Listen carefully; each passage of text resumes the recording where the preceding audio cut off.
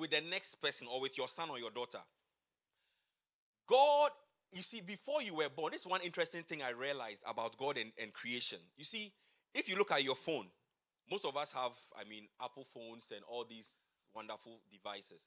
But the interesting thing about all these things is that with every single year, there is a new version of your phone. You might think you have, that is one thing about tech. If you follow tech, your money will finish. Hallelujah. Every single year, they come up with something new. So you buy this, and they'll go like, the next version can do what this one cannot do. My question is, if you knew this, why didn't you put it in that model? Hallelujah. But basically, what it means is that, you see, whatever man does, it has to be upgraded. It has to be updated. But there's an interesting thing. If you look at the creation of God, there is nothing God has created till this day, even till tomorrow, that needs to be updated. Man was made perfect in creation. Now, if you look at man, it's so amazing that, every single drug that has been created now, every single drug that will be created in the future, there are receptors in the body of man for that medication. Think about that. That is how perfect God is. That what he has created, there has never been a time that God will go like, Angel Gabriel, I think I should have put the ear here, and maybe the eye, I should have put one on the belly.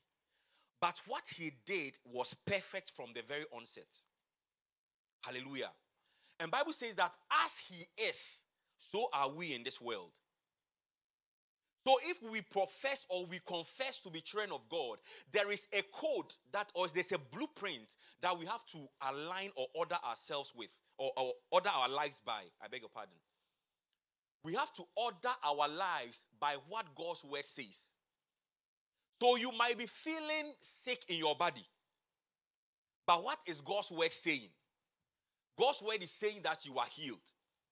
And God is saying that let the weak say I am strong. So regardless of what you feel in your body, you are speaking God's word. And as you speak it, you shall see it. Genesis chapter 1, Bible says that in the beginning God created, verse 1. In the beginning God created heaven and earth.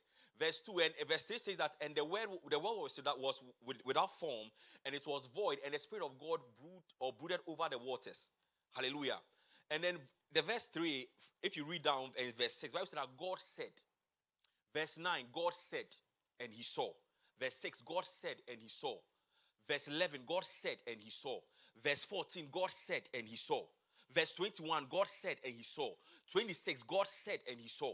So anytime he said it, he saw it. So ask yourself, what do you want to see in your life? If anything is not aligned to God's word, it is an error in your life that needs to be rectified. Hallelujah. If anything in your life does not align to scripture, it does not align to God's word, it is an error that needs to be rectified. Amen. But the question is, what if we are sons of God, it means that we have the Spirit of God. But the question is, what are we saying that is misaligned or is not aligned to what God is saying concerning our lives? Amen. Many of us, we have allowed the world to dictate to us how we need to live. And you sometimes realize that sometimes we bring our own philosophy from the world and we want to try to fit it into our lives. And it will surprise you, there are some things that we have said we believe is in the Bible. We say that God helps those who help themselves. Somebody actually thinks it's in the Bible. It's not a bad thing. But what I'm trying to say is that there are a lot of things that sometimes out of our own experiences, we feel they become part of us. And we try to measure on those things. And we allow our lives to be governed by those things. Amen. But understand that when God says something, he means it.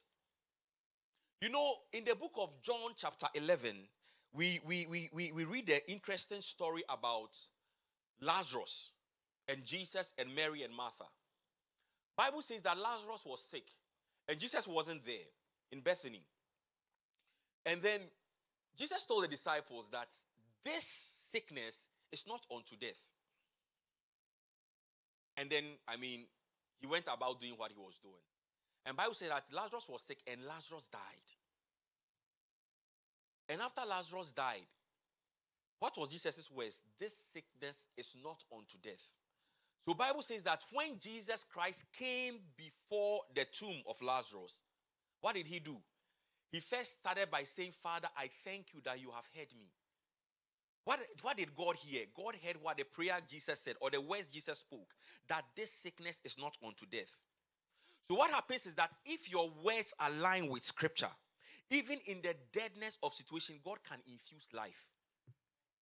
Hallelujah. And if God is able to raise a man who was dead for 4 days, your situation is not beyond him. But the question is, what is your confession? Amen. Is your life being governed by the Spirit of God or the Word of God? Or your life is being governed by things you have experienced? You know, in the book of Numbers chapter 13, Bible says that Moses sent 12 men. Numbers chapter 13. And they went to spy the land of Canaan. And this was the promised land that God had, promised the children of Israel. And he told them that I'm taking you to a land that flows with milk and honey. A land that with vineyards that you have not planted. And the interesting thing was that out of the 12 people, and you see, the criteria to select the 12 people who went there was that every person represented a tribe. And each one that was selected was somebody that they entrusted, at least knew well enough, or at least knew God enough to be able to embark on this expedition or this trip. And Bible said that out of the 10 people that were sent, out of the 12 people that were sent, I beg your pardon, it was only 2 people that had a positive confession. The 10 kept on saying, if you read the verse of verse 33 of Numbers chapter 13, Bible says that they came back and said that we saw giants. And look at what they said. That we ourselves were like grasshoppers in our own sight, and so were we in their sight. So it means that if you don't confess the word of God, you don't align yourself to God's word, the world will dictate to you. Hallelujah. The world is dictating to the church in a lot of spheres and a lot of circles. Initially, we could freely read the word of God in schools. But now they have taken the Bible out of schools. And they are bringing, demonic theology as to how somebody should view himself. Amen. And all these things, some of us, we have gladly embraced it. In a world of inclusivity, that is not bad. But the issue is that you should align your life with the word of God, and not with what the world is saying. Hallelujah. Because Bible says that the words, if you read what Jesus said in the book of John chapter 6, verse number 63. Jesus said that the spirit giveth life, the flesh profiteth nothing. And the words that I speak to you, they are spirit and they are life. So God's word is spirit and God's word is life. John chapter 6, verse 63. So therefore, whatever you align your life with, which is not God's word, is not life. Amen. Many a time as believers, we believe God for a lot of things, but sometimes our actions are opposed to our beliefs. You see, in the book of Acts, the Bible says that Herod captured James, the apostle. And after he captured James, the Bible said that he killed James. And he saw that it pleased the Jews. So what did he go ahead to do? The Bible said that he went ahead and captured Peter also. But then, the Bible says that intercession was made by the church on behalf of Peter. So Peter was in prison and intercession was going on for him. But guess what?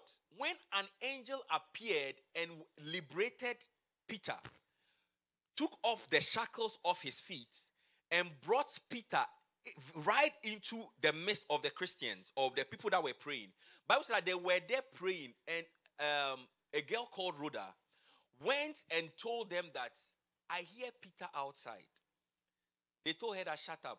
Peter is in prison. We are praying. Hallelujah. He said, no. I hear Peter outside. They said, no, it has to be his angel. So it meant that even though they were praying, not all of them believed what they were praying for. You know, sometimes we pray, but ask yourself, do you actually believe the words you pray? And understand that prayer is actually repeating God's word back to him. That is why prayer that is answered. You see, it's not all prayer that is answered. The prayer that is answered is the prayer that aligns with God's word. And what is prayer? Prayer basically is repeating God's word to him. Hallelujah. When you recite God's word to him, that is why the Bible says that this book of the law shall not depart out of your mouth, but thou shalt meditate on it day and night. So the reason why the children of Israel lost it in the wilderness was because they were not reciting God's word, and they had lost track of what God's word said. Amen. So he said that this book of the law shall not depart out of your mouth.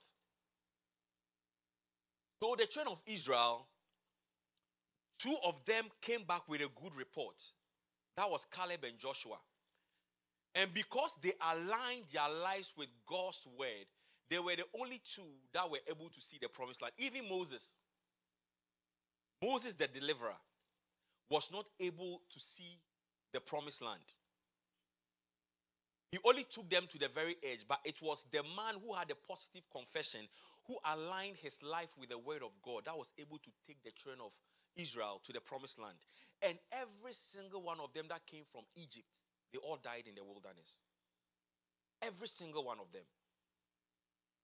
Amen. So when you pray, ask yourself, do you actually believe what you are praying for?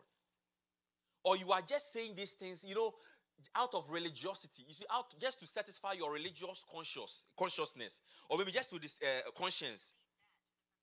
Hallelujah. Just to satisfy your religious, I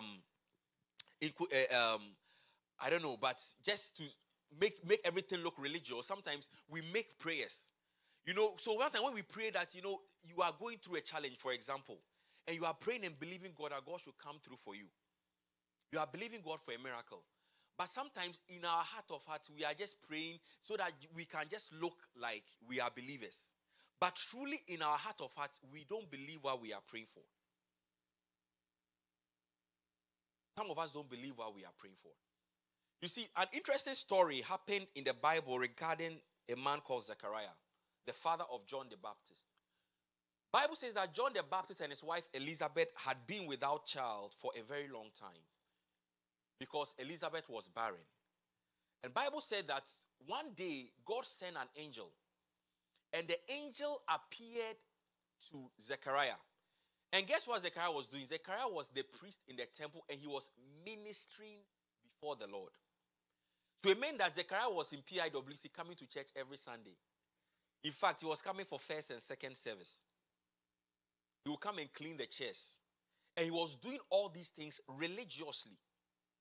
And he was believing God for a child. Now, God has sent an answer to his prayer. And that answer to his prayer came through an angel. I believe that was the angel Gabriel. And he stood before him and said that, your prayer has been answered. You are going to get a son. And this is Zechariah, who is supposed to be a priest and should know better.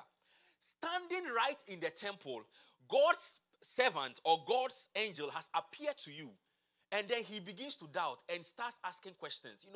But my wife is old, and myself, I am old, and this and that. Start giving excuses. The question is, didn't God know he was old? God knew. And yes, still God's word still came. But because it wasn't mixed with faith. Paul said, the word should be mixed with faith. So he was praying, but he wasn't believing what he was saying. So the angel took offense and said that, you can doubt man, but I'm the angel that stands in the Lord's presence. And I am telling you not what somebody has told me. I'm telling you what God is telling you. That you are going to have a son. And you are doubting it. Because of that, you are going to be mute. And the reason why the devil made him mute, the angel made him mute, was that the angel or God didn't want him to go negating the seed of God's word that had been sown. You see, God's word is a seed. And that seed, when it is planted, is watered by faith and repetitive confession. And that is what is going to deliver to you your miracle. So God had to make him dumb so that he would not destroy what God was trying to do. So understand that by your words, you can be your own prophet of doom, or you can be your own prophet of bloom. Your life can blossom, B-L-O-O-M, bloom, or your life can be doomed, D-O-O-M, by your own words. Hallelujah. As a child of God, Bible says that as he is, so are we. So if God is spirit and the words of God, you see, and if God says it, he sees it. It means that when you also say it, you see it. So as a child of God, stop owning sickness. Stop owning poverty. It goes like, and this my asthma. You know, my asthma comes during the winter. And when it comes, you know, my asthma. Hallelujah. My asthma. You have bought it. You have signed the lease. And you have made yourself the landlord of asthma. Hallelujah. You see, there was one time, this was many years ago. This was maybe about 6 years ago, if I'm not mistaken, or 5. I think I was traveling from either Maryland to Virginia or Virginia to Maryland or something. And then somewhere along, I was going by Greyhound. Some of you, you don't know where we've come from. Hallelujah. I was going by Greyhound. So you don't know what Greyhound is. But Greyhound is a bus. Okay. So I was going by Greyhound, and one of the transit points, they actually overbooked the passengers or the number of people who were supposed to get on that bus. So let's say, for example, if there are about 30 seats in the bus, we were about 50. So what it meant was that not everybody could get on the bus at that time. So they were trying to give priority to maybe the people who were either the aged or like the people who were sick and stuff like that. Then here I see this woman by me who kept on saying that they should allow her to get on the bus. Why? Because she's disabled. She kept on screaming, I am disabled. I need to be on this bus because I am disabled. I am disabled. Look at my this. Look, I'm disabled. I saw this woman walking. Even though she had papers to say or whatever, government, whatever to say she's disabled. You know, working in the health sector, I've seen a lot of interesting things.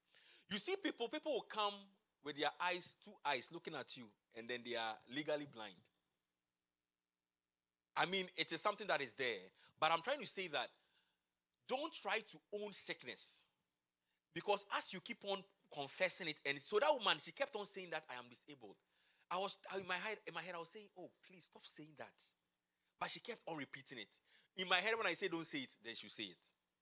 So then I knew that if God doesn't come through for her, that lady, she's going to be disabled for life. And it's not a curse. It is her own words that is giving her what she has said. Hallelujah. So your words are very important. Bible says that a man's spirit will sustain him in sickness. And how will your spirit sustain you? It is by the words you speak. Jesus said in sickness that this sickness is not unto death.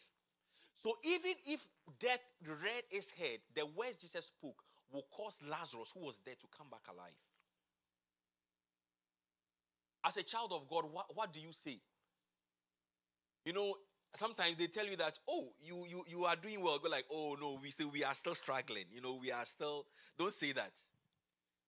And we think that by saying that we are humble. That is not humility. Hallelujah. That is not humility.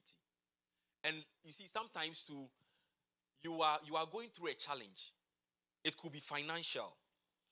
But that is not your position in Christ. Hallelujah. That is not your position in Christ. Bible says that, you know, God is able to do exceeding abundantly. Ephesians chapter 3, verse 18, I believe. It says that God is unto him that is able to do exceeding abundantly above all that we can think of and ask for. Ephesians 3:18. According to the power that is at work in us. Hallelujah. So God is able to do, but the rate determining step is the power that is at work in you. And how do you get the power at work in you? It is by activating God's word, letting God's word come alive. By allowing God's word to come alive in your life, you activate God's power. And that is what is able to deliver to you what you desire. Amen. You see, God has given us all that we require for life and godliness. But if you fail to allow your words to align with God's word, we read right now in the book of Ephesians concerning the whole armor of God, that the word of God is the sword. So as you speak God's word, you are empowering yourself to be able to fight what the enemy throws at you. So if the enemy is throwing sickness at you, you are saying that I am healed. You look at the doctor's report and see that by his stripes I am healed. You look at your bank account and your bank account might look wonderful, but yet still you say that I am rich. You say the blessings of Abraham are mine. And people will tell you that, let's be real. But the truth of the matter is there's nothing more real than the word of God. Amen. There is nothing more real than the word of God. You see, Bible says that let all men be liars and let God alone be true. So there is nothing more real than the word of God. So what you are referring to as reality is actually a mirage. Amen. The life you are seeing that, no, look, see, sometimes people go like, put the Bible aside. Let's be real. Let's face this. You don't have any money. Just say it. Hallelujah. And once you make that confession, you have set yourself and you have placed yourself on a trajectory to fail. You see, the reason why David was able to defeat Goliath was not because David was a skilled, man in battle. Because David was just 17 years old. But by his words, he became a national champion. You see, you are waiting for God to announce you globally. But what is your confession? Sometimes you come outside and you go like, hey, PIWC. You are all, but you go into your room and tell your wife, look, let's face facts. Hallelujah. But you see, you shouldn't just try to portray a life on the outside when on the inside your life does not align with what God is saying. And like I told you, the vision can be for an appointed time, but keep at it. No matter how long it takes, keep at it. Keep working God's word. Keep confessing and professing God's word, and you shall see the full manifestation of it in your life. Amen. So when David came before Goliath, that's in the book of 1 Samuel. 1 Samuel chapter 17, I believe. 1 Samuel chapter 17 from verse 40 to 56. The story of David and Goliath. 1 Samuel. Now, Bible says that David initially, when he came into contact with his brothers, because he was sent by his father, Jesse, to go and then see how his brothers were faring. The Bible says that when David got there, he went and then he saw this man called Goliath intimidating the children of Israel. And Bible says that Goliath was there doing that for 40 days and 40 nights. Goliath will come and say that, get me a man who can fight me. He kept on intimidating the children of Israel and telling them that, get me a man who can fight me. And Bible says that by the words of Goliath, they were intimidated. They were intimidated. Hallelujah. But David decided not to look at what Goliath was saying, but he referred Goliath to what God's word said. He told him that he's an uncircumcised Philistine. And look at the words of David. David said that I will give you, today I'm going to kill you. Today I'm going to cut off your head. And then I'm going to give your flesh to be meat to the birds of the air and to the beasts of the field. But when he was saying all these things, there was no sword in his hand. But the words he spoke brought the sword in his hand in the appointed time. So if you are believing God to attain something, you might not look like it today. Your circumstance or your situation might not look like it. But as you keep on speaking God's word, God will cause things to align. Bible says that the stars fought in their course for Deborah. Judges chapter 5 verse 20.